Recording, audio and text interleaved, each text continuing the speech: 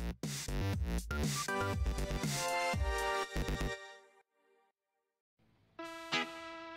'em and load 'em, ladies, it's go time.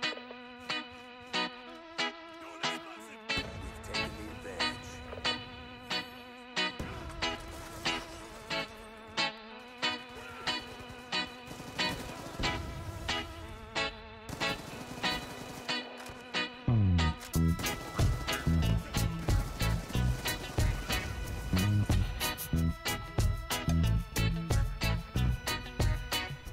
Hi, this is Oddball1975 and today I'm bringing you a quick TDM on Nuketown.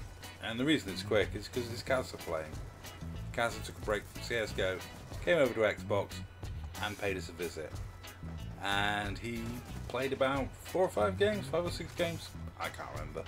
It was good fun chatting to him and it's been a while. He's been ranking up and leveling up on CSGO. And he's in a respectable division apparently now. I don't know the division structure over there, but he's in one of the higher ones and he really enjoys the CSGO, which is surprising because he never really liked search and destroy on Call of Duty, and CSGO is pretty much all about search and destroy style gameplay. Slightly different with the way the rounds are budgeted and structured with the buying and purchasing of weapons, but it is primarily a search and destroy game mode, a 1 life per round game mode. And his style from Call of Duty is pretty head-on aggressive. He's a little bit on the suicidally aggressive, we should say, when it comes to the way he plays Call of Duty. And when we used to play Search in League play, it was always his least favourite game mode. He much preferred Hardpoint or Capture the Flag.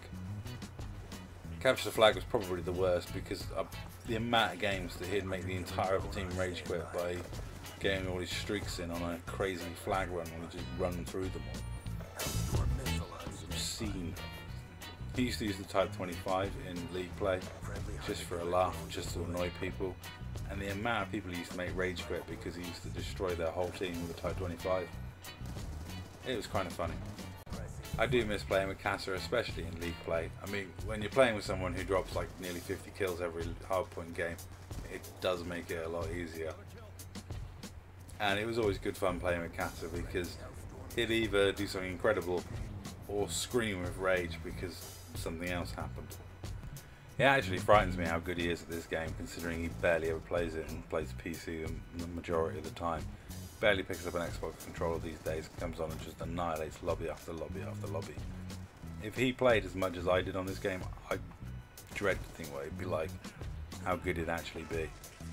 But that's this gameplay coming to an end, and I did say he finished this game off quite quickly, and as you can see, he's just balls out aggressive all the way. And that's all for this video, and thank you very much for watching.